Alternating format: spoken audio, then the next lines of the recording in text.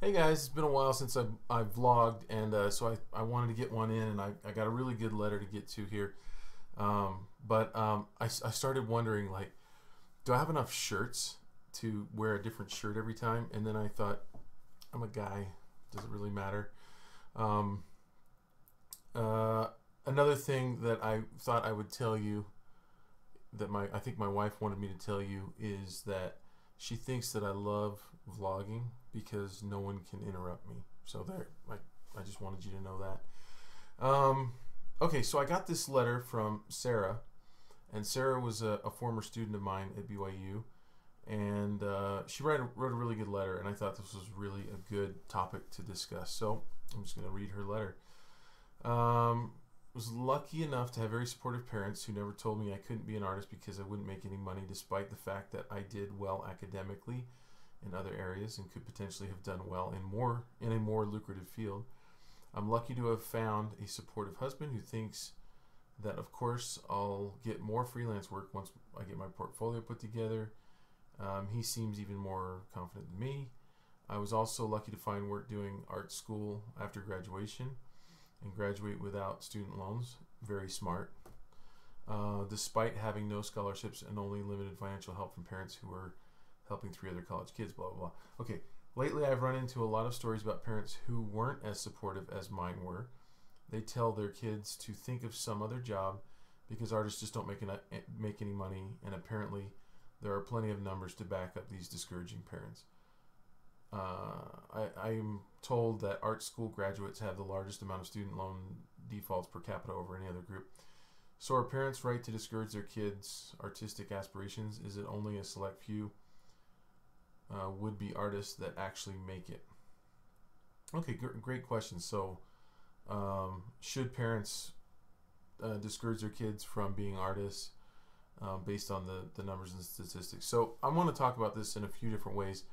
And first, basically say, I don't have the answer, but I can tell you some things that might help you make decisions, and if you're a parent, might help you make decisions for your kids. Or how you encourage your kids or advise your kids. One, I would point also to the fact that there are a lot of people graduating with degrees today, and they're not able to find any jobs at all. I'm probably going to lean more, you're going to find in this video, on letting people do what they want in school and not discouraging kids from going into one thing or another. I have met so many people in doing our SVS online classes at, this is my little shameless plug, www.svslearn.com. But I've gotten letters from just countless numbers of students and people that are taking our classes, or people that are just acquaintances online, or people that just want to drop me a line or something. And it reads, and almost every letter reads the same. I went into this because my parents wanted me to, or I went into this because I wanted to, this other field other than art, because I felt like it would be more lucrative. And now I am either, and you can, then it goes into the flow chart of, either I'm now retired and I can do what I want because I made money over here, and so I'm now in a good place and now I want to be an artist. Or two, I can't stand what I've been doing, so I'm just going to wing it and just go and do the thing that I want because I couldn't, some people will say I just couldn't take another year of doing what I was doing, whatever it is, fill in the blank.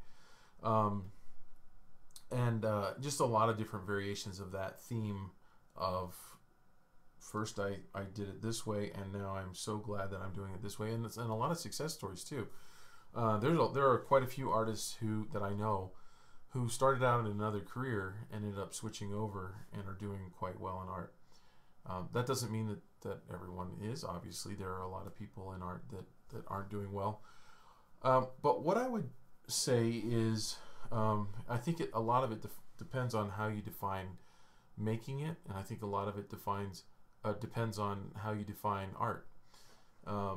If you look at the definition of art, what art is, on Google it says the expression or application of human creative skill and imagination, typically in the visual form such as painting or sculpture, not necessarily, producing works to be appreciated primarily for their beauty or emotional power. My definition of art, the way I think of art is, I really like the idea of that changing someone emotionally. So, and that's what it says in the last little thing, in beauty or emotion. And the reason for that is I look at art. Art is all around us, basically. You know, if you have a job where you're adding up numbers and that's all you're doing all day, and you probably don't have a lot of art in your job. Now, you might have art in the way that you talk to a coworker. You can become very mechanical and machine-like, and that's not art in the way that you deal with someone, you know, where it's just hi, bye, and you don't communicate and talk about you know, things that you did over the weekend or something. But a lot of it is, I mean, think about the waiter or the waitress. And this is an example that Seth Godin, somebody that I really admire, uses this example. When you have a server come, I guess it's server nowadays. If you have a server come to your table and say, what will you have today? And then they just write it down. Okay, bye. And then they go and turn in the slip. They're handling you in a mechanical fashion. If it's, hey, how's it going? And they're very sincere. Sometimes you get people that you can tell they're just kind of going through the motions. But someone who's like saying, I'm here at work and I'm going to try to make it the best day for me, which is in turn going to make it the best day for my clients. The time's going to go faster for me because I'm going to use my art, my emotional labor to make them have a good experience. That's a gift, and that goes beyond the contract of whether or not of what you're getting paid for and what you're actually signing up for when you do the job. Some people use art, and some people don't. I would like to also bring attention to the fact that every single thing that we appreciate in life has an element of art to it, right? So if you go into any store, if you go into even an automotive store, but if you go into a department store, let's say you go into Target or something like that, or well, you've got all the clothing. That's all been designed by somebody. Okay, so every single clothing product was designed by an artist. If you go into the kitchen area, every single product in there was designed by an artist. So you can't say that the person that's designing spatulas, and there's some pretty cool spatulas out there on the market right now, that person isn't an artist. That person is an artist. They have a job. They're designing. They're on the computer probably, a lot of them nowadays. You know, look at rugs. Look at bicycles. Look at anything that you want to buy had to be designed by someone. Any time you want to go out to a restaurant, a finer restaurant, the meals were designed by an artist. The meals are crafted by artisans, especially at the higher end. That's why they call them the culinary arts, right? What about entertainment? So you have everybody in the entertainment industry full of artists. Really, when you think about it, there's really nothing that you buy. Maybe gasoline, you know, but anything that is on a shelf that has to catch your eye was designed. I'm looking at my speakers right now because I just got new speakers, and they look really cool. And they were designed by somebody. Somebody got to pick what they look like, and got to decide all that. So to me, I think when we say making it as an artist, that's a very broad term. In your definition is going to be different than my definition, and our definitions are going to be different than the next guy.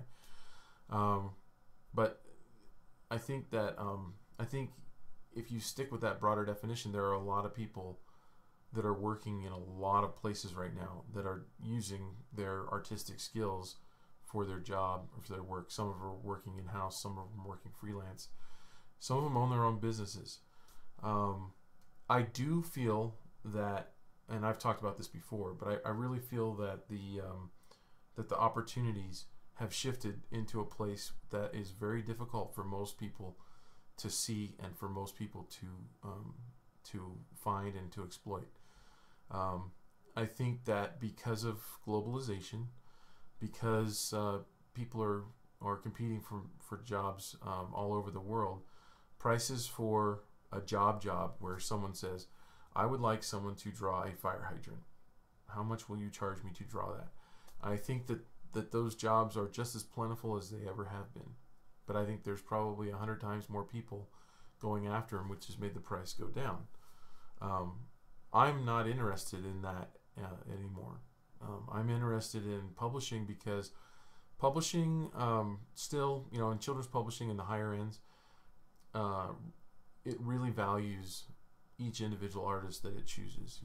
When an editor or an art director chooses an artist, they're not trying to fill in a hole like we have to make a book, and so we're going to just find the lowest bidder. That's not what they do. They look for the style that they think will best match up with that story, or they find a story and an artist that are combined really well together in one person, and they decide that they think they can make money off of the product of publishing that book. And so that market is very competitive, but if you have the right product, you can do quite well there still. But there's never going to be enough room for most people to get work in that area. Just like in a lot of fields, there are a lot of jobs that are getting outsourced to other countries. A lot of jobs that have been replaced or being replaced by automation. I really feel like it's a mistake to try to force a child or an adolescent to go into something because they can make more money doing it. I mean, life is so short. I cherish every day that when I'm out walking, I just think, my gosh, I've got everything I want. Even though I'm not rich, I've got freedom. I've got freedom to create the kinds of pieces of artwork that I want to create, to work on the kind of products that I want to work on, and that is, to me, that's my definition of making, is having the freedom to work on the kind of art that you want to work on. To me, it doesn't get any higher than that. If I make more money, then that's a bonus, but it's not it's not my requirement for happiness. Money does make things easier, and takes away a lot more stress. And I've talked about this on another video, where my monthly requirement is so much lower than it used to be, just because we're making really good decisions now with the money that we make. My stress level is non-existent compared to where it was about 5 or 7 years ago. So anyway, I hope this helps a little bit. I really believe that the kids will do better and will thrive if they're able to make these discoveries on their own. They might go to school, they might go into art, and then they might find out that they really don't like it that much. I have students at UVU that I can tell do that all the time, where they look around and they go, this wasn't what I thought it was going to be. It's harder than I thought it was going to be, or something. The caution that I would give is that life is short, and if you are driven, if you're the type of person who really wants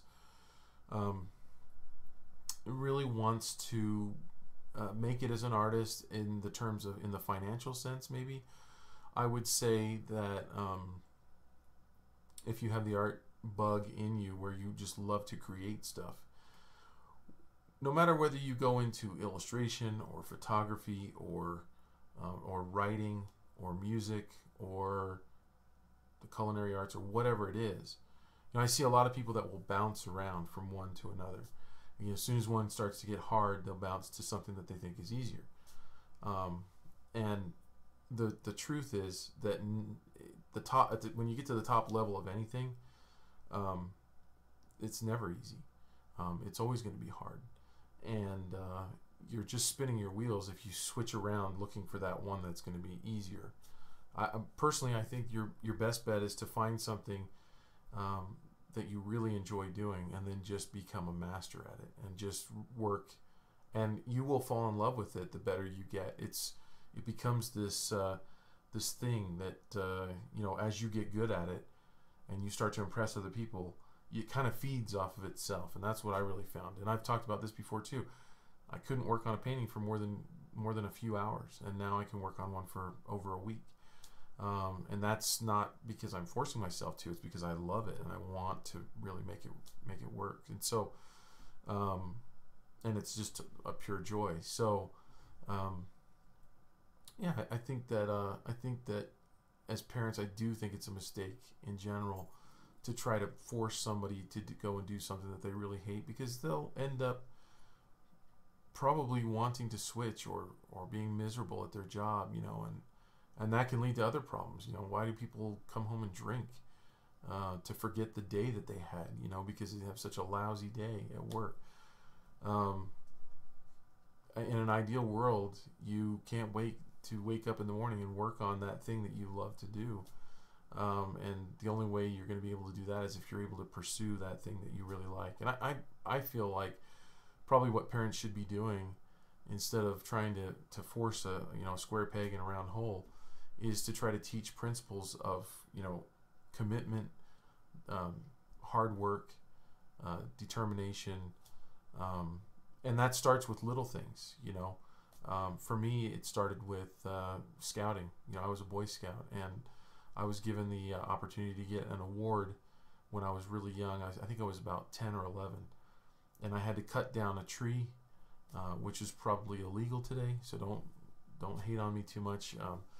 But I had to cut down a tree, and to me it seemed like it was probably about that big around, when it was probably more like that, with an axe. And then I had to cut a 4-foot section out of it, and then I had to split that into quarters.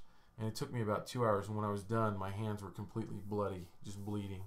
And I was probably too young to do it at the time, but that one experience taught me more than I could have ever learned in a book or at school or anything else. It taught me something about myself, that I could start something and finish something, and that to me is more important than almost anything else. I've done long hikes, 20-mile hikes, where you feel like your legs are gonna fall off. Every time you have an experience like that, where you do something where you have to stretch and go beyond what you thought you could do, anytime you approach something anywhere near that, it's a piece of cake in the future. And I think too many people start and quit things, and they never teach themselves what they're actually capable of and how far they're actually able to go. We used to climb to the top of this mountain in the wintertime in the snow. The snow was 2 to 3 feet deep, and we had to have snowshoes. And the first time that I did it, I what they call bonked, right? I ran out of energy, and I almost passed out. It was so strenuous, I couldn't even talk. And when we got to the top, I thought I was going to die. And all I did was just kind of sit down and slump down. And it was one of my friends who made a fire, and we heated up some water and got some soup on. And I literally felt the life going back into me as I drank that soup. That experience allowed me to do even harder things, to where you look at something and you go, I've got this. I wonder how many of our youth today and how many of our teenagers are getting experiences like that, which teach them, I can do this. One of the reasons why I feel like I can start a business isn't because I'm really good at business. It's just because it's like I've done hard things before. How hard could this be? I don't know. I'll try it. If I fail, I fail. So I hope that answers the question a little bit, or gives maybe some things to think about. I do have a friend who, he was, I this is no mystery. I did really horribly in school, and I got really bad grades going all through school. And compared to my sister, my older sister, who she got Phi Beta Kappa when she was in college. I mean, she got straight A's through school most of the time. So we both come home and show our report cards, and I would want to hide mine, and she's like, "Well, don't you have yours, Will?" And it was this opposite. My parents just could not understand, because they were good students too. So I had this friend one of my best friends that I grew up with, and he says, "What should I do with my son? He's getting really bad grades in school." And I says, "Well, what does he like to do?" "He likes to draw." And so, oops, the camera almost timed out there. It's a good thing I'm still going. So he says, well, he really likes to draw like you did. And what should I do? And I'm like, well, don't try to make him feel bad because he's good at something or because he likes something. I mean, he might not be good at or might not want to do the thing that you want him to do, but that's okay, because if we were all the same, then that wouldn't really work, would it? I mean,